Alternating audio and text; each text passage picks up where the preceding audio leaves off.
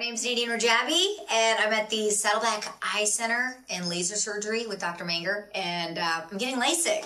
Why now? I'll tell you why now, because it's Friday and they said I could wake up tomorrow on Saturday to see. I heard that Dr. Manger is the best, and I hear that Dr. Manger has done the most LASIK eye surgeries on the West Coast. And he wears really nice Hawaiian shirts, and I can appreciate a good Hawaiian shirt. I am so excited that it's done because I can see now. I feel like Kareem Abdul-Jabbar or an 80s basketball player, but it was amazing. It was easier than I thought it would be. I didn't realize that you literally just stare at this orange dot. It didn't hurt, like not even a little bit. They numb your eyes too much. Like when they keep your eye open with a thing, you think that you want to blink, and like you can't because your eyes are just open. So it's painless. I woke up and I could see. I reached for my contacts and I didn't need them. It was amazing.